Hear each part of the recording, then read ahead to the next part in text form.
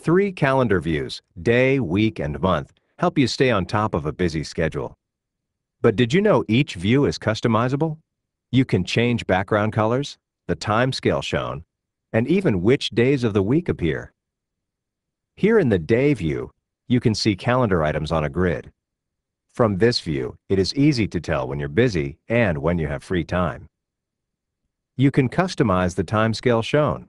For example, instead of 30-minute segments, you can choose 15-minute segments. Right-click on the calendar and then click Other Settings. In the Time Scale drop-down list, there are several options, from 5 minutes to 60 minutes. Just click the one you want. In the Week view, you have additional options that you can customize. First, you can decide which days of the week are shown. To show just the work week, which by default is defined as Monday through Friday, click Show Work Week. If you want to define what days make up the work week, that's simple to do. On the Tools menu, click Options, and then click Calendar Options. Under Calendar Work Week, you can change the work week to match your work week. For example, if you work Monday through Thursday, you can turn off Friday by clearing the checkbox for Friday. Now the calendar shows Monday through Thursday, but you can still quickly see the complete week by clicking Show Full Week. Back in the calendar options, I can also specify the day my week starts on. For example, I'll change Sunday to Tuesday and set my working days as Tuesday through Saturday.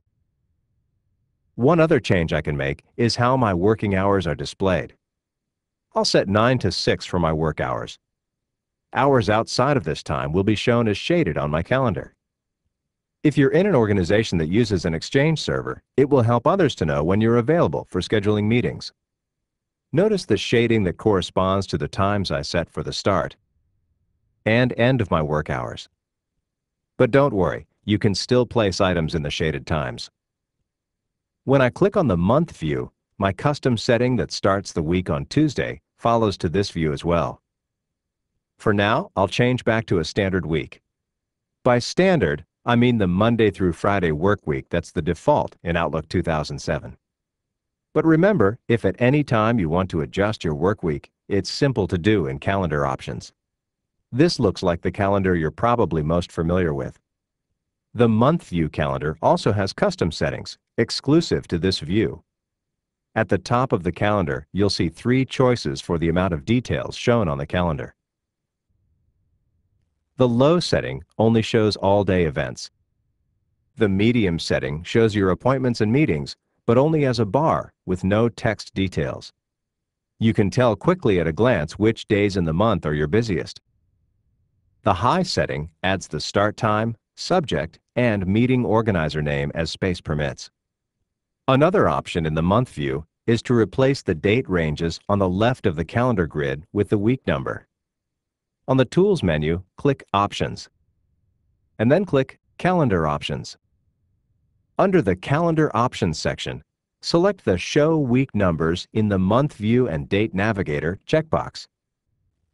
The date range is replaced by the week number. While we're customizing the calendar, how about setting a different background color? Go back to Calendar Options, and then choose the color you want. There are 15 colors to choose from. Finally, in the Day and Week views, on the left of the calendar grid you see the time legend. If you work with people in another time zone, you can add a second time legend to the display. Just like many other calendar settings, it's found in Calendar Options. Click Time Zone, select the Show an Additional Time Zone checkbox, and then click the second time zone you want. You can even add your own labels to the time zone legends to make it clear which time legend corresponds to a time zone. I'll label the first one Seattle and the second one Atlanta. Your primary time legend always appears adjacent to the calendar grid. Customize your calendar the way you want it with Office Outlook 2007.